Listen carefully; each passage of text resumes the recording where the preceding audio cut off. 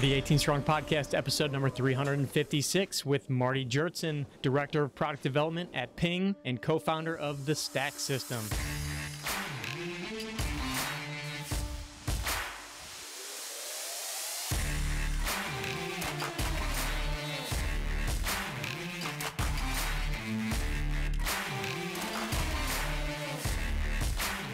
What's up, guys? Welcome back to the 18 Strong Podcast, where we're here to help you build a stronger game because we believe that everyone deserves to play better longer.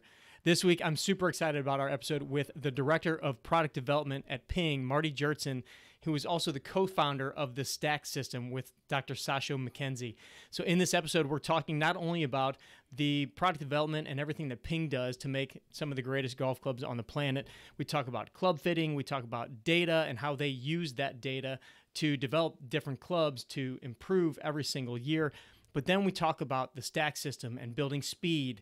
You've probably heard of the Stack System because of guys like Matthew Fitzpatrick and seeing the speed that he's gained and him winning the US Open and that becoming a big talk of conversation with being able to gain speed even at the highest of levels. Well, the Stack is one of the reasons behind that gain in speed. And there's over 30,000 golfers on the planet now using the Stack System. So no matter what level you are, utilizing the Stack System to gain speed, to gain distance, and really more control over your game. So we talk about that with Marty. We talk about his game. He's played in multiple PGA championships and PGA level tournaments. And this product was really designed because he noticed himself not being able to hang with the guys on the tour. And that's really where the story starts with the Stack System. So you're really going to enjoy this episode, and we'll get into it right after this. Our partners over at Linksole have been providing us with the best apparel for both on the course and off the course, from polos to t-shirts like the one I have on right now. Everything that they have is meant to be worn from the golf course to wherever you're going next, whether that be casual, whether that be to the beach. There's all different options over there. So go to 18strong.com/Linksole. You'll get 20% off of anything in your cart over on Linksole's website. So again, 18strong.com/Linksole for our favorite brand of apparel for anything on the golf course and off. Now let's get to this week's interview. So Marty, we're just kind of talking about the 2018, PGA Championship here at Belle Rive. I mean, obviously you have tons of stories there. Tell me, first of all, you were saying that the fans were so great. I love to brag on St. Louis, so it was one of the coolest sporting events I've been to. But what was your experience? Had you ever been to St. Louis before? And, how was that event for you? No, actually, I think that in 2018 was my first time to St. Louis. I played some, college tournaments in and around the area. I have a lot of, family from Kansas City, but it's a ways away, obviously. But they came down and went to the event, which was really fun. But of all the PGAs I played in, I think the crowd was the most electric there. I think because golf, big golf doesn't come to St. Louis and right in that area that often. And I think that's one of the reasons the PGA of America loved having it there at Belle Rive. And the crowd was electric, and there were so many kids. I remember it's fun for me because I'm just a working guy, normal guy, oh, somebody wants your autograph. It was fun for me being around some of our other big tour players like Finau and some of these guys, and so many kids there. This is so family oriented, so many kids there. The crowd was just super into the golf, and so it was very refreshing. I had a great time.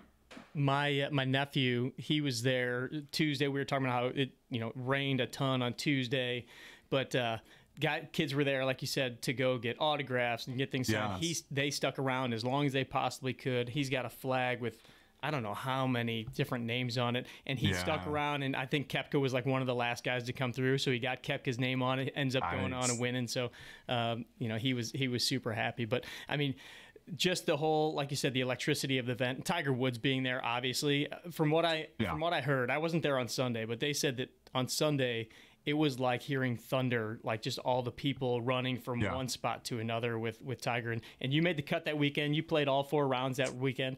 Were you out there for any of that? Could you hear it? Could you feel it? So I made the cut in 19 at Bethpage, but this is part of the story because in 18, this part of my story was in 18, I played at Belle Rive, and I got paired with Luke List, and obviously he's been playing great lately, but he hits the ball so far. He was hitting it even further then. And I was kind of like demoralized by my distance at 18. And Bellerive was kind of soft, so he was all carry. And distance mattered a ton that week, as well as like your precision iron play. And so I worked on some things to gain a lot of distance, and I requalified for the PGA Championship at Bethpage. This kind of relates to Tiger because I did play all 4 rounds at Bethpage when I made the cut. And I was 2 groups behind Tiger. So I teed off 2 groups behind Tiger. And anyone on tour is like, hey, you either want to be playing with Tiger or you want to be at least 2 groups away. Because if you're in the group ahead or the group behind, the crowds are all coming in to get their spot. Or if you're in the group behind, everyone's like trailing away. So actually it was perfect because I got to experience the Tiger roars because he missed the cut at Bethpage, but he made an eagle whenever he'd make a birdie. It was just like electric, the roars. There's nothing like that. It was fun to actually be playing in the event in this close proximity when we experienced a little bit of that. That's so amazing. How many PGA championships have you played in? I've played in 5 PGA championships and 1 U.S. Open, so 6 majors total. Okay. And now, are you a PGA professional, PGA instructor, or how did you get into the PGA Championship? Yeah, so yes, I'm in kind of I think my whole job and career is kind of like a mystery. Sometimes I even have a hard time describing it. But yes, I am a PGA of America member. So I think most PGA of America members, the most common is you work at a golf course, head pro, THA pro, assistant pro, GM, that type of thing. But you can be a PGA member and work in other avenues. Like I think, Mike Small, the golf coach at Illinois, he's a PGA member. You're allowed to be a golf coach. But you got to kind of be employed anywhere in the industry. So, I in my role at Ping, I'm able to be a PGA member through one of the classifications there. And then obviously now also have a speed training aid company, the Stack System. So both of those kind of qualify to be a working professional golfer. And it's kind of like getting your master's in the golf industry. Actually, the education process to become a PGA member is pretty rigorous. Takes most folks, 3 to 5 years to kind of go through the whole bookwork, education, certification process. Now, so let's go back to kind of your history, because you went to engineering school, mechanical engineering degree, Colorado School of Miners. Is it miners or mines? Mines. Colorado School of Mines. Okay. Yep. I heard you talk about this on the show with your buddy Sleaze and Colt, and kind of dove deep into your past. But give us a little background on what took you to engineering school, what then got you into going on to the golf path and actually getting into having a career in the world of golf.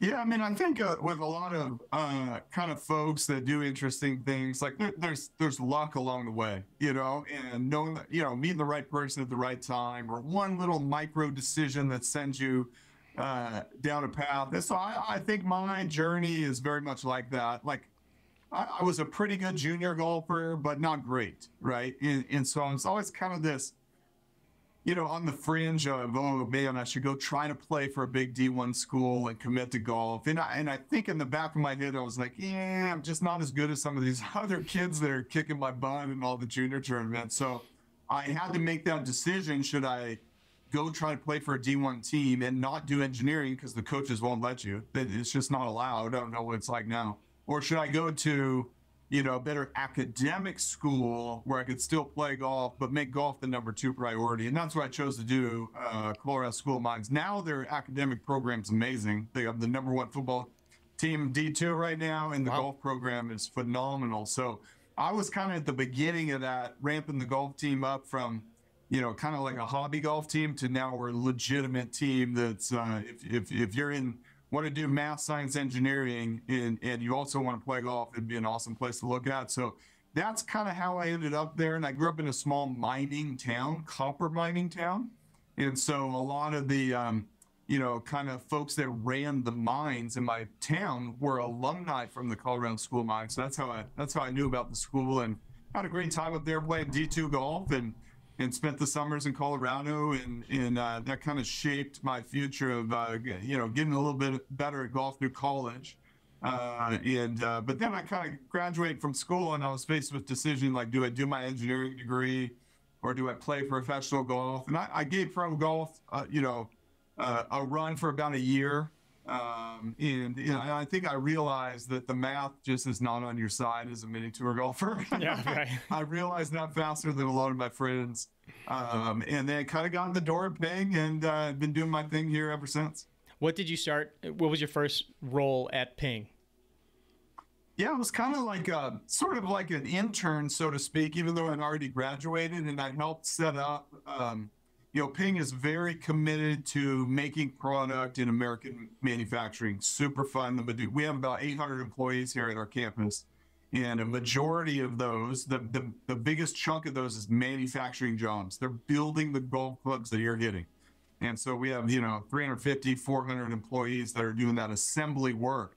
The loft and lie, the gripping, the epoxy, the custom weighting, all that stuff. So my first job was working on the assembly line, doing manufacturing engineering, what's called lean manufacturing, taking some things from like the Toyota way and how Toyota builds product in Japan, and bringing some of those lean manufacturing techniques that allows us, the end goal is we can build a driver that goes into our manufacturing line and exits it about 30 minutes later. It's literally drawing while it's in transit out to the customer. So Whoa. Where before that, it took days to build one driver. And then did you soon thereafter get into the designing portion of the clubs, or is that something that you kind of have to work your way into? And is that something that you were really excited about doing, or you're just kind of like, I'm at Ping, we'll see what happens and go from there? Yeah, I think the design part was super intimidating to me. Like, it was like, how is this done? I had a little bit of what's called CAD or 3D design experience, but that seemed very daunting to me to learn a new skill. It was scary. Like, I didn't know if I had the belief in myself that I could actually do that one day, right? I was kind of interested in it, but I've always kind of, I think like a lot of folks out there, like questioning, like, can I do that? And so, yeah, I was brought in, and it's very much when you become a product designer in our culture, we kind of like to have an apprenticeship model, because the learning curve is so steep, and you cannot learn this in school. Like, I think that's one of the big conclusions. You go to school to learn baseline things, foundational things, but when you get out of school, the real learning starts, right? I think that's Totally. a big thing I've learned over the years. So it was very daunting to learn that. And I had some great mentors that taught me the ropes of the foundational pieces to design product, and then a really big learning curve to get good at the 3D design. And I spent a lot of time where my brain was thinking and seeing every little object I saw. How would I create that in 3D? And so there was quite a few years of my life behind the computer doing a lot of 3D work and trying to really get good at the CAD side. And you have to marry that with the physics side. There's tons of golf physics that goes into it. So yeah, I kind of apprenticed into that design role and started to slowly take on more and more projects and gain confidence, because I kind of struggled with that at the beginning, kind of had a lot of that self-doubt. And then my confidence got higher, and I started to become more interested in things beyond clubhead design: shafts, grips, friction, span wedges, putters, club fitting.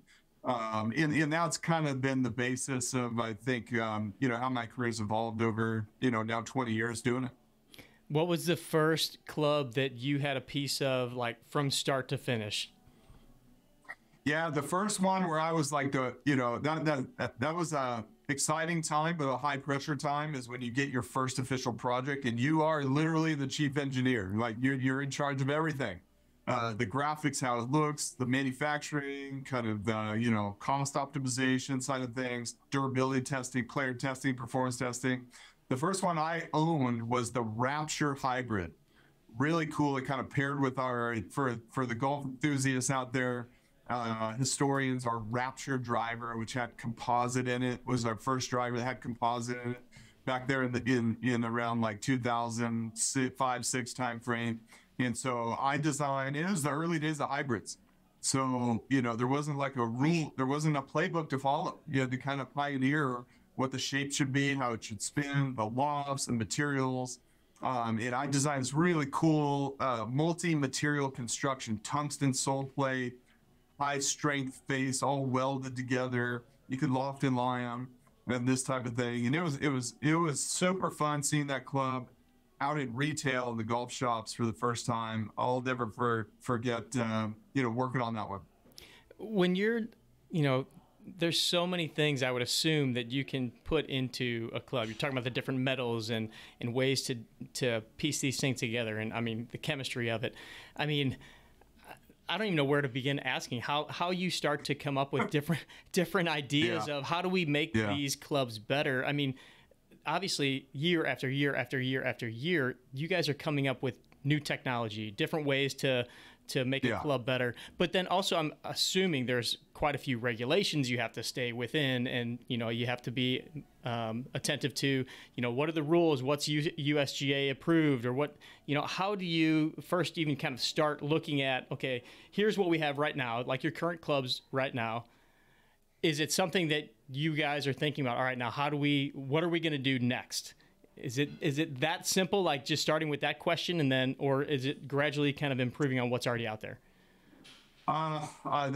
That's just a great framework, and I think the questions that you asked are how a lot of golf consumers think about, like, what are we doing? What are we doing over here? Yes, exactly. How do we approach the problem?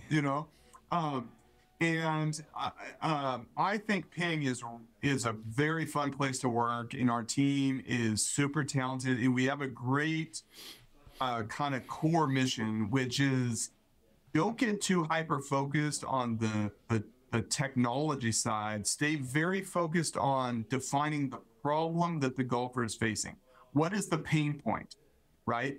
And so instead of sitting down and saying, hey, we need to implement this technology, we at first sit down and say, what problem are we trying to solve? What is the pain point for the golfer? Like, and some of them can be very simple, like we need more ball speed, right? For the driver to go further, we need more ball speed. Do we need this driver to spin more, spin less? Do we need it to be more forgiving? Then we go into what is the technical definition of forgiveness? Like, what is forgiveness? Oh, we need the ball speed to higher in all portions around the face. We need impacts low on the face to be more similar in distance as hits high on the face. And then we say, well, how can we do that? Okay, well, we can make the moment of inertia higher, or we can change the face curvature. What levers do we have to pull on? And so we'll always start at the problem for the golfer and work back towards what is the technology that we can use to solve those problems. And Ping's been super committed to that. And I think it's really paid off to help our brand be such a good long-term brand that some years we're bringing enormous innovations to the market, like turbulators. And you talked about, Jeff, one question is, I think a lot of people are thinking the exact same thing as you are. Oh, they're all regulated, right? I'm like, well, one of the ways to force an engineer to be creative is to put a wall in front of them, because you're forced into creativity. Engineers and designers a lot of times struggle if things are too open-ended. Like if you have no rules or no regulations, sometimes that would be harder than knowing you got to play within this box. I can kind of sneak around over here, sneak a little performance over here. Turbulators are a perfect example of that. There's no USGA regulation on how aerodynamically efficient you can make a driver, right? Now they do have regulations on features and where you can put features and the size and shape. So I think that's a great example of cracking the code on having a driver that's very big, but it's aerodynamic, its drag coefficient is like we have a driver that's super small, right? Mm-hmm. So that's a way that's one example where we can kind of have an innovation that's not even in the spot of being regulated. And then we have some really strong patents on that, and we can protect it, things of that nature. So the turbulator, what exactly is a turbulator? That's a great question. You've mentioned it a couple times. I'm like, it is what it sounds like it is. It turbulates the air. No, I'm just kidding. So it's these tiny little, well, they're not tiny. They're the size and shape of them are very exact.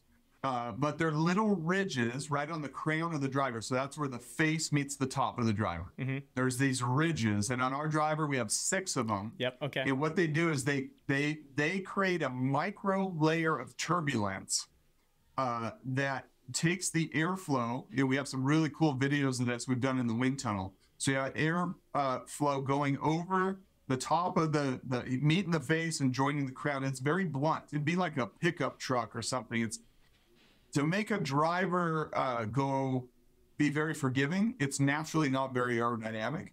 And so what these ridges do is they give the airflow more momentum to stay attached to the crown, because normally you get this vacuum effect. You get a low pressure area that creates you can think of it like a vacuum, like sucking the driver backwards, the wrong direction, getting a net force on the driver going the wrong direction.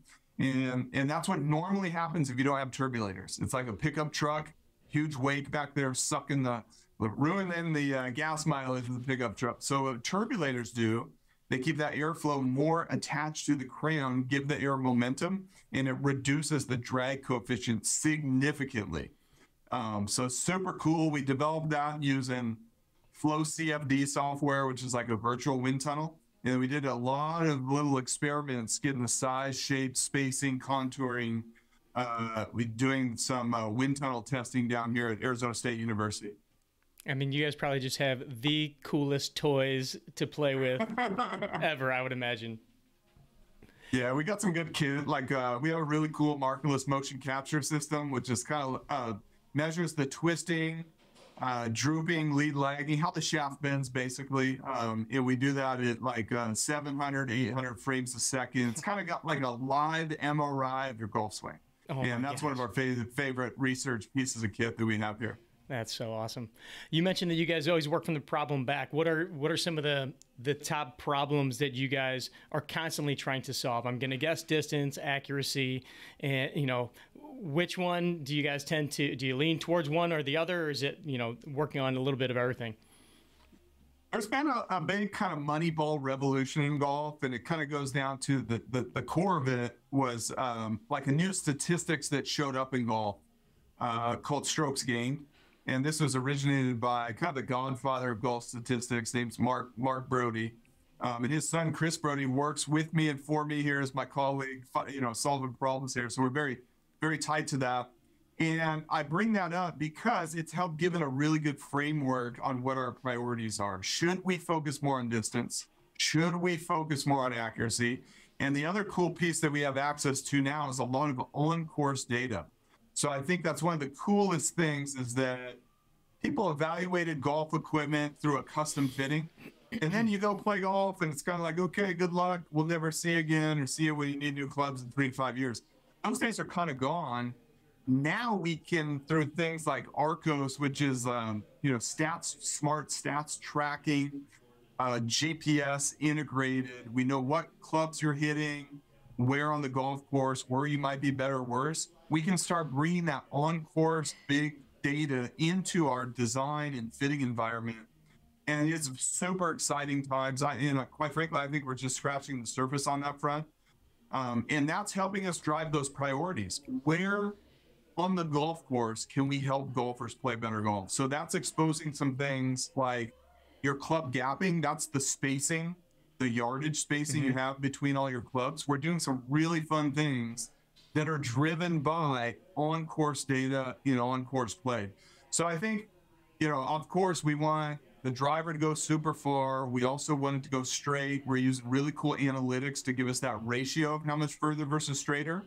And we actually have that boiled down to like a actual simple ratio. If your everyday player should be hitting it further at a ratio of 2 to 1 as compared to their straightness from a statistical standpoint, stroke gain standpoint. And then, we want the clubs to sound good. We want them to feel good. And then we're using on-course play data to help prioritize gapping and things of that nature. I didn't realize that you guys had, and I should have realized this, that you had access to all of that on-course stuff from things like Arcos. And that's amazing to me goes to show how much is involved in the research that you guys are doing and really trying to figure out what are the different gaps. Where do people like me versus, super low handicappers, guys like you, professionals, when you guys are, obviously you have such a wide array of products for different levels of golfers. Is there one, handicap level or grouping of handicap levels that makes up the biggest demographic, and does that drive a lot of what you're doing? Yeah, for sure. That's a great question, Jeff. Is that Ping was founded by, a frustrated, really good, smart, frustrated engineer, Karsten Solheim. And so he kind of solved the problem for himself, which was like he was like a, high handicap golfer that wanted to get better, and the game seemed too hard, and he wanted to bring better engineering through the equipment. So we ask ourselves that question a lot. If we could only have one model of product for the entire market, what would it be? And by far, that's like our G series product, like our G430, max driver in our G430 irons. By far, that's kind of like our modern day I2. And for those golf historians out there that know the I2 iron, which was the number one iron for like a decade in the golf marketplace, our G430 is that iron that if we only made one, it would work amazing for everybody. But the peak of the market is your high handicap golfer, right? Your weekend warrior. They're trying to get a little bit better when they can, but they got families, they got jobs, but they get out there on the weekends and they want something that's going to have plenty of forgiveness, go relatively far, go relatively high. And that's what our G series product does.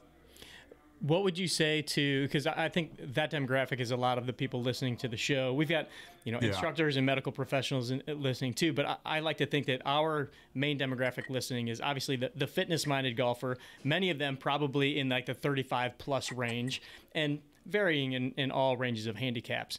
But what are some of the things that you would suggest to that crew regarding what's most important when you're looking at new clubs? I know I've heard you talk about club fitting and how important that can be. What are some of the recommendations, just simple low-hanging fruit things that you would tell these people? Yeah, great question. Number one is don't be intimidated to go get a club fitting, right? And be open-minded. Be open-minded. We've built some great tools. If you find a good Ping club fitter out there, we have some amazing fitting tools to get you dialed. So you can have your mind be open that you can gain distance or performance through the club designs, and equally as much, it's like a Venn diagram, you want to gain performance through the fitting. And you need to marry those two together. You want to have them both. Have both the fitting and the product engineering benefiting you. Okay, so the fitting is super important, equally as important as the product. So be very open-minded to try some things. Like you might have a super fast club head speed, but you might be better because your transition or how you need to launch the ball in a little bit of a softer shaft, so kind of maybe drop your ego a little bit than you might have tried in the past, right? So that might be something to think about. But definitely get a club fitting on a launch monitor. That's super important. And be mindful of not only your one best shot that might happen. You want to look at how consistent they are. You want to look at how good are your miss hits. Golf is very much a game that you want to kind of control your misses, and you want your misses to be better. So that's one, I think, valuable piece of advice when you go into that fitting environment. Is yes, look at your good shots. You want to hit your good shots, great. But also look at the shots that you don't hit as good. And that's where you can really differentiate from better product in product that the engineering of the design isn't as good as your miss hits. I like that you say don't focus on one shot that you hit perfect, because I feel like that's typically how we think in our head. Like, oh, my 7-iron goes 165. Exactly. Like, because I did it one time and I probably sculled it. So club head versus shaft. I know that, I've heard so many times, the shaft is super important. What are some of the things about the shaft? And I heard you talk about this in the episode on the subpart, talking about, and you even just mentioned it, about the transition and how that plays a big deal in what shaft is right for you. But club head versus shaft, is one more important than the other, or does it just kind of depend? And that's where the fitting really makes the biggest difference. Yeah, so you're going to control most of the performance through the properties of the head. For example, I can't give you an L flex shaft and an X flex shaft, and that will not change how the ball flies as much as me giving you like a 9-degree driver versus a 12-degree driver. So the head is the most important from a launch condition and a performance standpoint, but that's not saying the shaft is not important. The shaft is really a fitting lever. So again, it's you want to marry them both together. And what the shaft can do for you is you want it to kind of match your kinetics. It's how you apply force to the club, right? This is like your signature. How you apply force and torque. And you mentioned, Jeff, like your transition. So the transition is super important because that's where you change the direction at the top of your backswing. And how you apply force and torque to the handle through your hands, there's a lot of biomechanics that goes into why everyone does that a little bit differently. But that is the secret sauce of shaft fitting, is fitting you to the right shaft for A, your club head speed, B, whether you need to hit a little higher or lower. But the most important thing is that you kind of fall in love with how that shaft is going to behave, bend and deflect, with how you, individual golfer, apply force and torque through the hands to the handle during the transition. And so tons of our research goes into how do we build better tools and make that very easy, because that sounds hard and mysterious and overwhelming and intimidating. But we have tools to help our fitters do that and get you into the right shaft. So you have two players that both swing the club heads the same speed at the bottom, but they're going to need totally different shafts based on how they transition it. One might apply a force like more straight along the shaft during the downswing, and one might pull down on the handle and deflect it more. And you want to marry what you do there in transition to the stiffness of the shaft. Can you give us an example of two guys on tour that you know, like two different style swings or two different transitions that maybe give us a better visual of, and maybe what, if you happen to know what they're using? Yeah, totally. So like a smooth transition would be, if anyone out there could picture Louis Oosthuizen, like sweet swinging, silky looking Louis Oosthuizen. God, I want that swing. Oh, it looks so good. And he has what we call a smooth transition. So, and this is a really fun story. He's typically used, even though he swings at like 100, he's swinging at 118 club head speed, he has used very soft shafts. He's even used a shaft out there called the Auto Flex for a while, which is basically like a lady's flex in terms of the bending stiffness. Whoa. And he kind of experimented that for a little while, but he's typically used the equivalent of an S flex or stiff flex shaft, even though, if you go off some fitting algorithm, it might be, he needs a triple X based on his swing speed.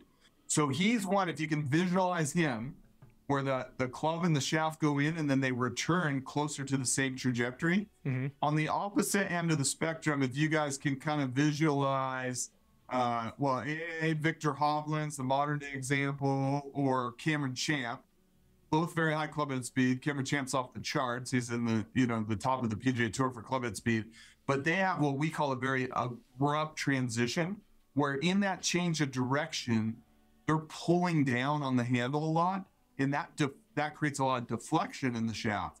So for those players, we need a shaft that's going to minimize or optimize that deflection, and that's generally a shaft that's much stiffer in the butt section. And so if you give those guys, if you swap Louis shaft with Victor Hovland, they got the same club head speed, both of them would go crazy and have erratic results because we're not marrying up their kinetics in that transition. And that just goes to reiterate the importance of going and having somebody look at your swing, somebody that understands it, have the TrackMan, be able to tell the different scenarios, look at the different numbers, and fit you for the proper one, right? Exactly. Yes. Yeah. The shaft is all about fitting. It's all about matching it to you individually. Yeah, absolutely.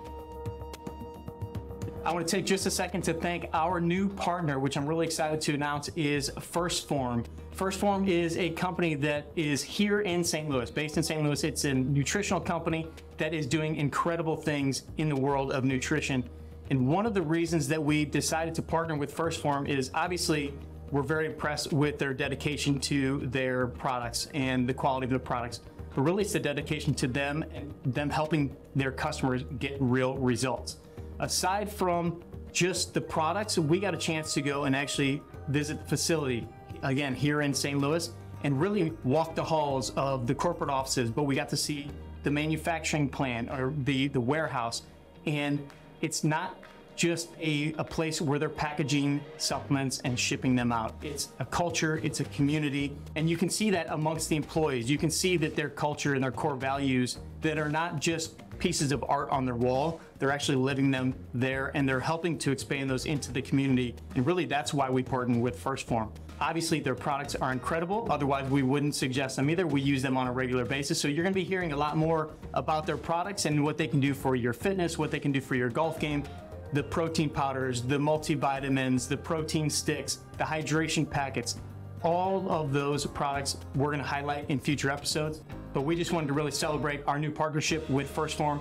You can go to their website, firstform.com/18strong. And we're going to be doing a giveaway every single month with anybody that buys through that link. So go to firstform.com, that's PHORM.com/18strong. That'll take you directly to their website, and you can check their whole suite of products. It's including some of their fitness apparel, and anything that is purchased over there, you're going to be enrolled into our list for our giveaway.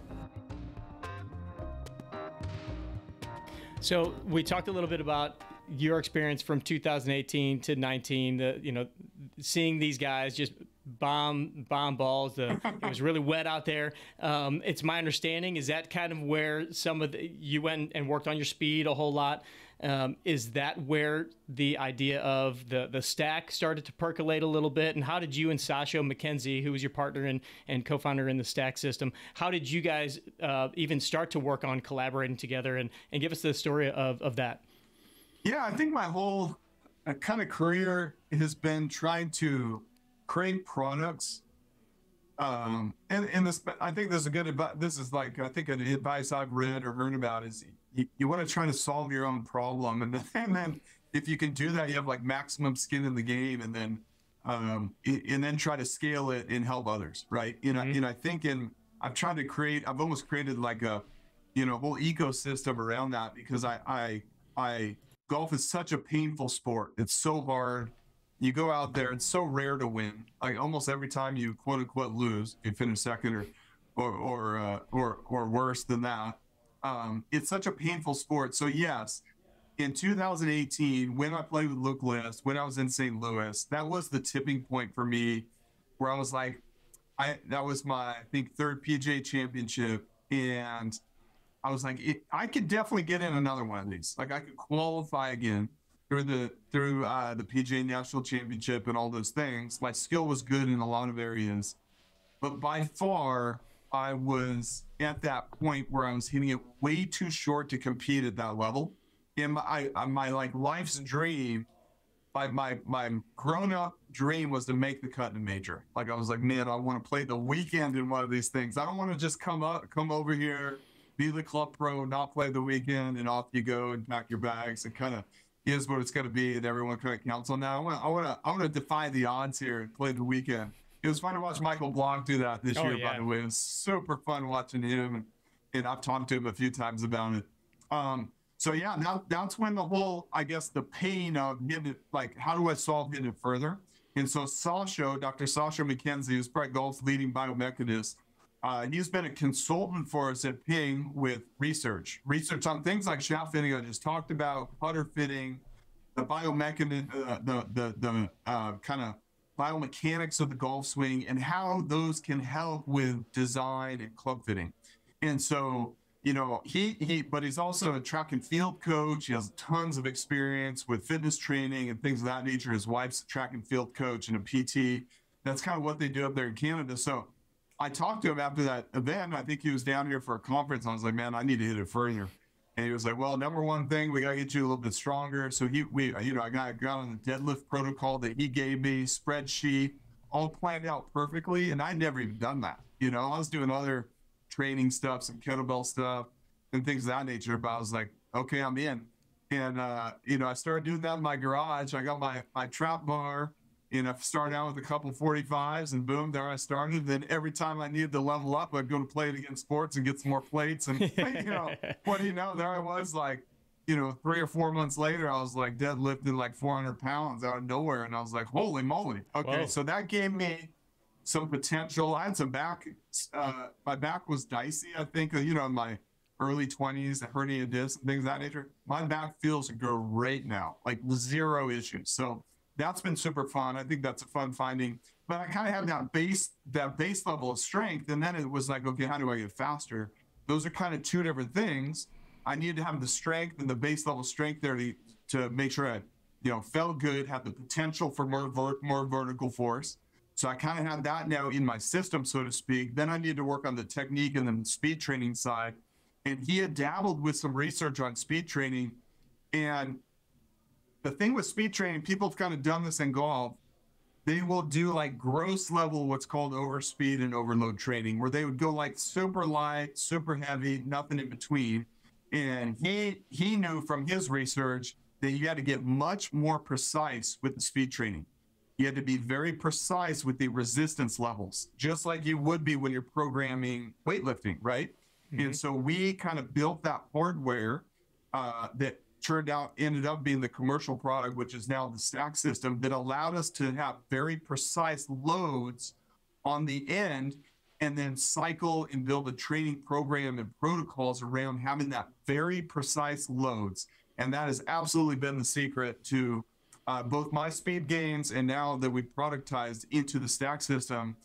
Basically, when folks use the stack, you're literally getting Sasha McKenzie designing your protocols for you. Like it's all of his brain kind of packed into the algorithms in the app, which is super cool and been a lot of fun. So that turned my personal game around and helped me gain tons of speed and distance. I mean, I was I think for the golfers out there that kind of know ball speed, I was in the 160. I'd regressed into the 160s ball speed range, which was low on the PGA Tour. By the time I hit Bethpage in May of 2019, I was playing golf with high 170s ball speed. Wow. Which means which means I was back to above kind of standard in terms of distance. And then I even dabbled with playing in the 180s a little bit on the golf course. And now I'm trying to, kind of maintain those gains and things of that nature. But it was an absolute game changer in 100% the reason why I was able to hit my driver further at Bethpage. But then the other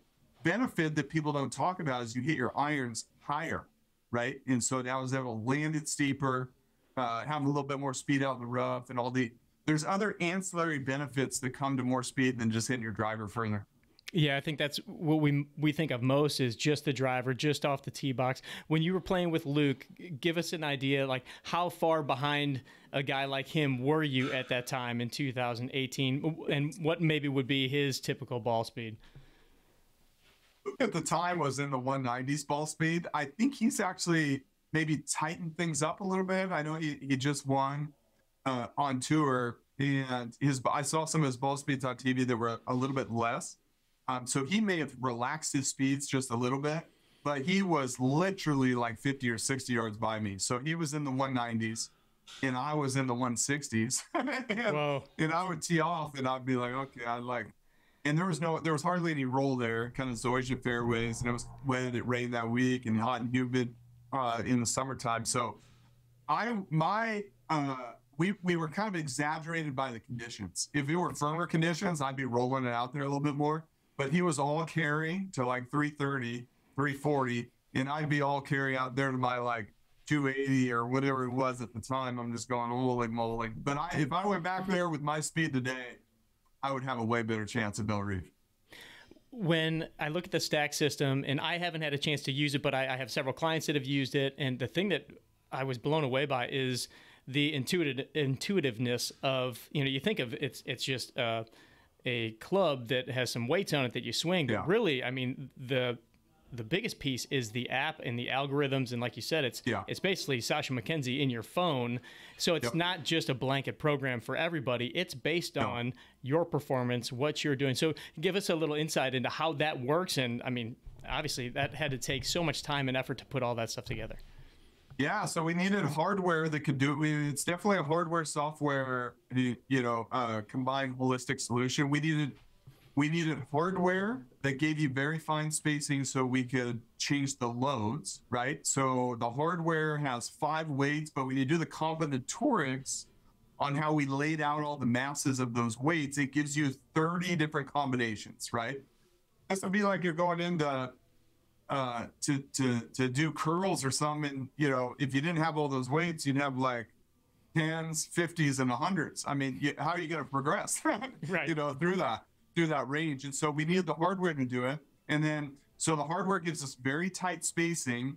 And then you are absolutely right. The key is that everybody gets their own individualized program. So the first thing you do when you onboard to the Stack app is you go through what's called a baseline session. This is like your assessment.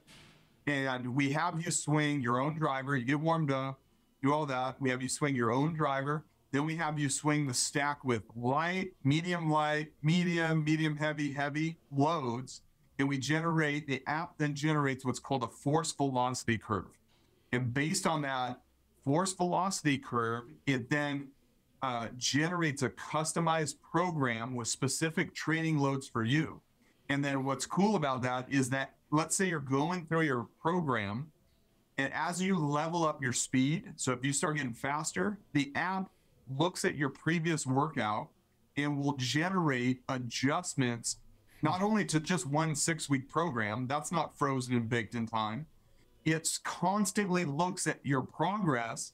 It will start to level up with you as you go through it. So every workout is customized. Every single workout that you do is customized in the app.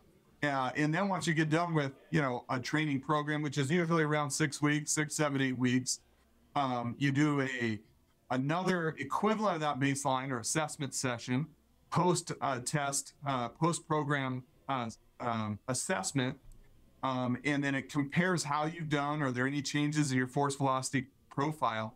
And it will kind of ping the AI, which is again like having Sasha's brain in there, and then we're training the algorithms with everyone who's doing it, and formulate on your next program that will give you the highest probability to gain more speed. And the folks that have gained the most speed do it over 2 programs. So, you know, folks gain a ton of speed in your first 6 weeks. The folks that go 2 programs gain a massive amount of speed, like 10 to 12 miles an hour equivalent speed. Holy cow. Unbelievable. We have, so one of my friends and clients, the podcast studio is also attached to a gym here. And so, and we have a hitting bay out there. And so one day I'm walking out and I just hear my buddy Andrew going, 96. Like, and I'm like, what are you doing? And he's like, oh, I'm talking to the app. So, you know, Yes. he had the little speed monitor. So you have to have I have to have a speed monitor to do this correctly. But it was cool because he's just, you know, he would record what it was and you don't have to go type things in. It's like he just speaks it out loud. The app captures it, puts it in the spread. Love I mean, that. I was like, holy cow, this is just amazing. So cool.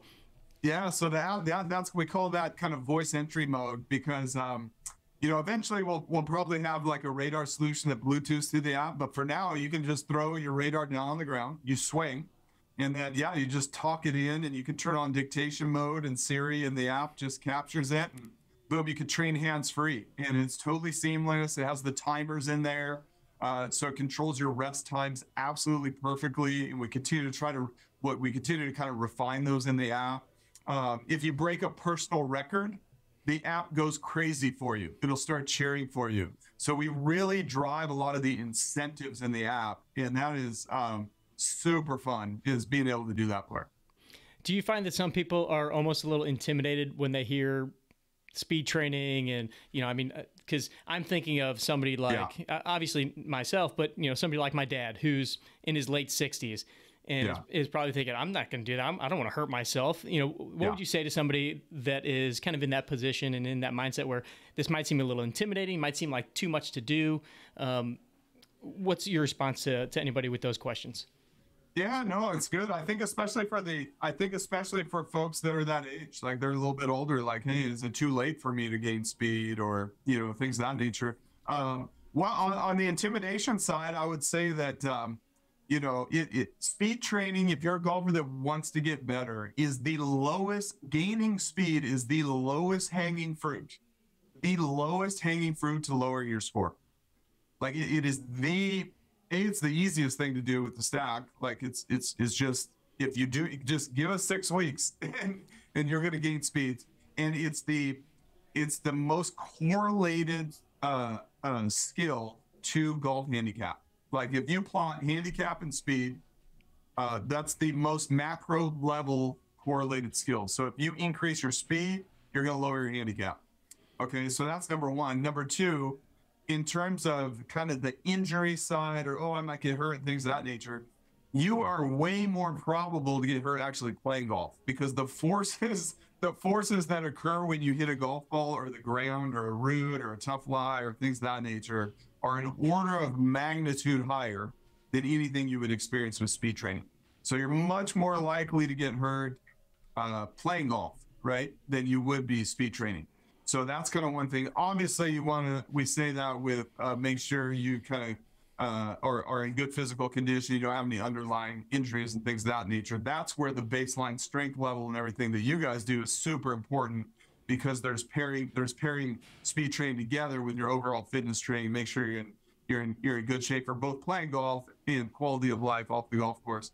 And then I would say also that we have had some of our best reviews from our Stack customers are golfers that are 60 years of age and older, and we actually have a good number of golfers in their 80s that are doing speed training and gaining speed and sending us notes over saying this is a game changer, it's really fun, and they like the structure of how we have it. Like, I think that's one of the fun things. So one thing we've done, because we have we have close to 30,000 users that are doing the Stack, and we charted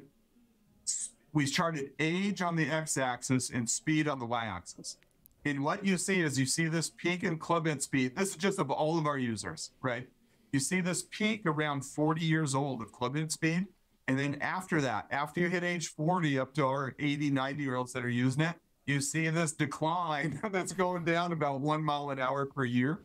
So if you are over the age of 40, approximately, maintaining speed is actually gaining speed, right? That's another perspective to have on this for the older golfer, right? If you're maintaining, you're gaining on your peers.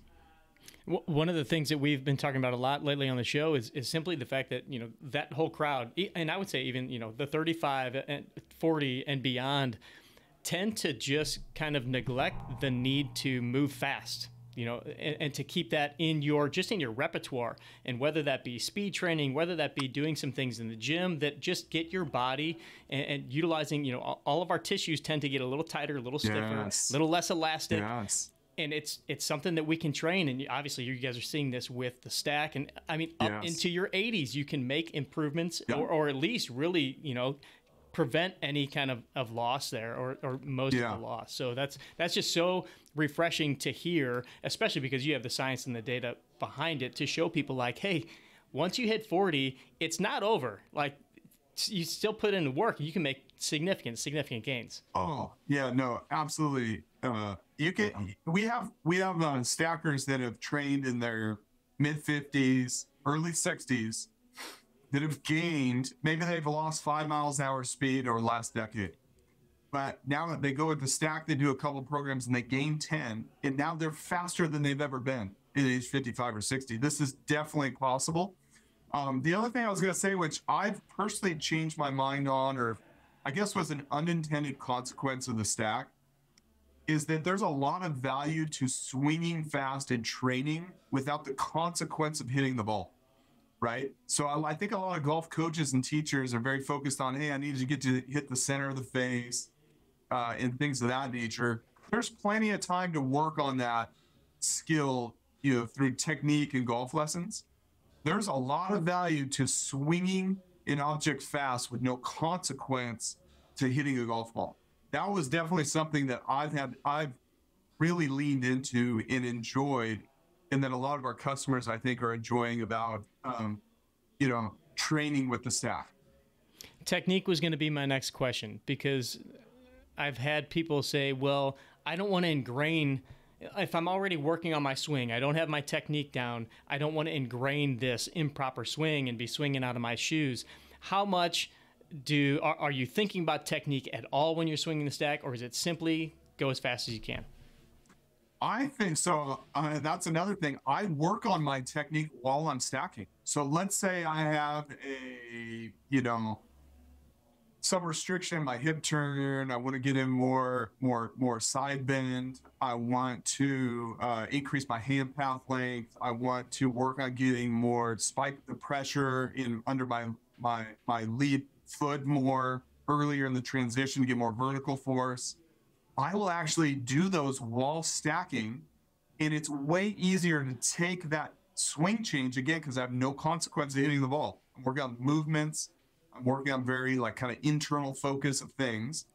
And then when you go play golf, those things are and hit a golf ball, those changes are baked in more because I've trained them while training the stack. And one of the other things about speed training with the stack, it's because you get feedback on your speeds literally every single swing. It's maximum feedback. You get feedback on your speeds. Golfers can self-explore what things are going to increase their speed, right? Let's say you're a golfer, you struggle with hip mobility, and you're going to go in there, you're going to be like, I'm going to try lifting my lead heel. I'm going to do the step drill. I'm going to step with a right-handed golfer. You're going to take a little step with your left foot, go in the transition of your swing. You can experiment with those things. I'm going to try a bigger shoulder turn. I'm going to let my head come back. I'm going to do all these things. A longer hand path. I'm going to try some things with my wrist angles. I'm going to try a faster backswing. And you can see immediately, does that spike your speeds or not? So the instant continuous feedback to help drive your speeds is another great benefit in the stack. I just think people need to get over that worry that, oh, it's going to ruin my tempo. It's going to ruin my technique. You've seen Matt Fitzpatrick literally training on the stack and winning the U.S. Open. Do you think it's worrying about them or not? You know, Victor Hovland, he's gone crazy on the stack. He's driving it longer and straighter than ever. It's so fun to watch these guys these days. And I was talking to a PGA Tour player the other day, and he's like, man, I was watching Fitzpatrick hit the ball the other day, and it's amazing to see from a year and a half ago or 2 years ago or whatever to now, and just how different it is and how much change he's made. It's pretty special. I think what's fun about him is he's not a mega athlete. You know, he's not Brooks Koepka out there all buff and ripped and doing all the stuff. He's in great shape. Don't get me wrong, but he just looks like your average build person. He's somebody we could all relate to. Totally. All right, I got to ask you about the stack putting, because, you know, we think the stack, we think speed, we think, but then I hear, no, there's a stack putting now, and I'm like, wait, what? Tell me more. So give us a lowdown on stack putting. I know we're running a little low on time here, so we'll give kind of the short, brief version, because we got some questions to ask you before we close up. But stack putting, where did this come from, and how's it doing? I think, yeah. So I think both Sasha and I, like, we're busy people like everyone else. Like, we got jobs, families, like all this stuff. And a big theme from both of us is what is the most effective use of time when I'm practicing or training? We don't want to waste time, right? So we wanted to productize this. People go to the putting green and it's too open-ended. They have no idea what to do. They have no idea. You ask people, do they miss left? Do they miss right? People can't remember. If they do give you an answer, who knows if it's right or wrong? They have no stats to back it up. And so stack putting is like having Sasha guide you to play 18 holes on the putting green. That is the most intentional practice of 15 minutes on the putting green. The app guides you through playing 18 holes on the putting green. It tells you which putts to hit. And you're hitting the putts that matter the most from a strokes gained putting perspective. That means the putts that mean the most to your score, the lower your score. And then it gives you really cool analytics to show you what your tendencies are, right? So it could show you that you miss left or righters 90% of the time to the left, and without tracking it, you would have no idea. Like, right. People don't know that information. So that actually the analytics in there, really cool spider diagrams and things of that nature, are more advanced and more nuanced than even PGA Tour players get with ShotLink data. So yeah, it's super cool. Then you can create your own little programs in there with the creative mode. And then you can also track very detailed your on-course putting stats as well. So yeah, if you're a stacker, speed trainer, you get access to it, or you can just download and do stack putting directly now. Very intentional, focused putting practice. Awesome. I love, there's a quote Trying to think who it was. I think it was Trent Werner, another PGA instructor that we work with, and he said golf is the worst practice sport on the planet. And Totally. what's so Yes. cool is seeing things like this that are coming about to really help guide us. Just like you were saying before, when designing clubs, if a designer doesn't have any kind of like walls or anything like any kind of Totally. direction, like we can go anywhere. And same thing with putting, practice, golf, go to the driving range. Just like you can go spend hours and hours and hours and come back and not have achieved a single thing.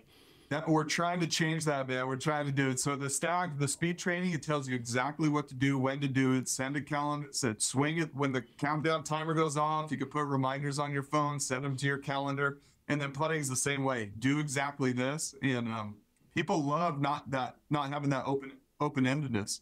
Awesome. All right, Marty, a couple questions just to finish up here with the 18 Strong crew. First of all, you Caddyshack or Happy Gilmore guy? I have to go Caddyshack just because I think it's going to stand the test of time better, you know? But I love them both. But slight tip of the needle to Caddyshack. If you get to pick a walk-up song, what's your walk-up song to the first tee box? I've been playing this song lately in my car before my tournaments, trying to get me pumped up. I don't even know how I found this thing, but it's by DJ Snake. He's like a, EDM type artist or whatever, called Bird Machine. Okay. And my nickname is Journey Bird for Birdie, And I'm like, I want to be a bird machine when I go out and play this tournament. So I don't know why. It's a strange one, but that's been getting me pumped up. I cannot wait to listen to that song. All right, is there a book that you've read in your past that has meant a lot to you, that you've learned a lot from, and that maybe you tend to recommend to people? And I feel I have so many domains of life. Like I got my family life, my work life, my corporate life, my startup life, then my golf life, my fitness life. I kind of have a favorite in each category. I'm in the golf world. I think I mentioned Every Shot Counts by Mark Brody. Yep. So from a golf domain perspective of my life, I like that one. Give me really one like more. Jocko. Yeah, I like Jocko Willink's. I think Extreme Ownership. I loved applying that to my personal life, my family, my kids. How to empower people, build people up, and bring that into the working world. It's kind of a contemporary one. I like the older books that stand the test of time more, but I love the principles in that book. Excellent.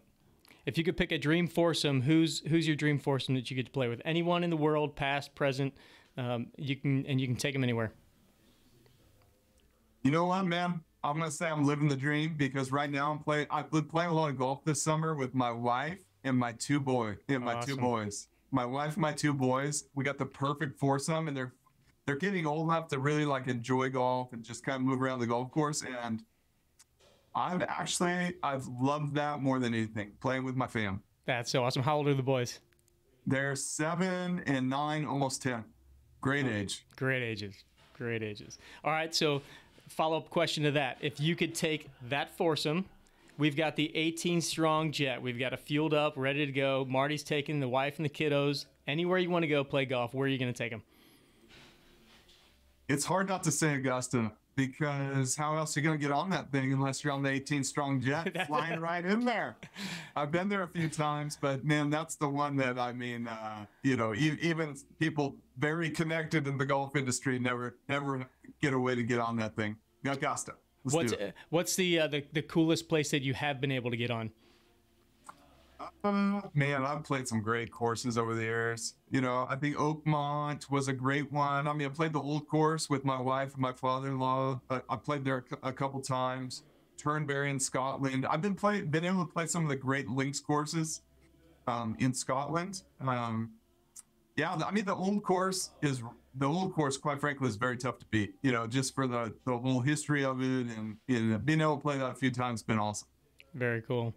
All right. Is there a social media account that you've been following, maybe geeking out on a little bit, that you would recommend to the 18 Strong crew? And this could be golf, this could be fitness, this could be anything. This could be the Bird Machine guys. There's one I really like. I really like what these guys do. It's called Data Golf. And they have a lot of great analytics on their website that's kind of, free to use and explore. It's a great way to explore applied statistics from the golf industry, and they always run really cool little tidbits and nuggets from golf tournaments around the world. So Data Golf, super fun to check it out if you're either a golf geek or general data geek. Check them out. All right. I didn't prep you with this question. Just going to throw this one in there. If you got to play your home course and you're playing against our buddy Drew Sleazy Stoltz, how many shots is who beating who by? You get to pick the course. Man, Drew plays, I got to say, Drew plays more golf than me, right? So I think we're going to be pretty tight, actually. I think I'd probably, at the most, if I were playing a lot of golf, I'd give him like one aside. But he's part of these amateurs here in Arizona that play more golf than the pros, and quite frankly, probably play better than the pros. Is there That'd be a tough one. Is there a transfusions handicap in there at all? Exactly. Sleazeman's good, man. I tell you what, he needs, I think next year might be the year they get that 4-ball championship. That'd be sick. That would be sick. All right, man. Last thing, what's the best piece of golf advice that you've ever been given? Something that stuck with me a lot, and I think has helped me in big tournaments and in general, even teach my kids, is one very simple quote, which is move to relax. I think a golf, you kind of like, even when you're putting, everyone's all in there frozen. You're like dead still and lighting up 1,000 times. And then, and then the anxiety builds and things of that nature. I've turned into being like a very kind of static player to moving a lot. I waggle, I move. When I putt, I tap my putter.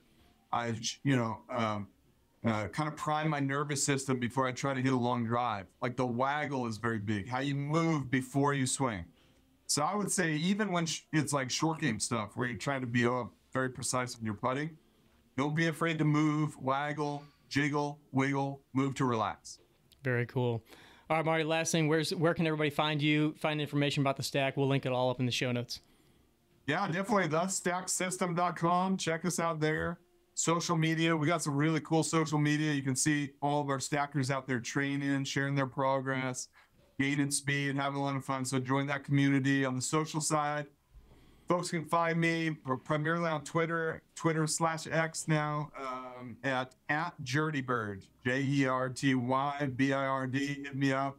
I'm so into kind of the whole trying to get better community and, connecting the fitness side to the speed training side to the design, the performance. So fun to have some good, fun conversations there. Yeah, man, this was so good, and thank you so much for taking the time. It's really cool to see what, first of all, you guys are doing at Ping, obviously, but what you and Sasha were doing, and really, trying to bring us all to a better way of practicing, better skills, totally. and really kind of dialing everything in. So thanks for your time here, Marty.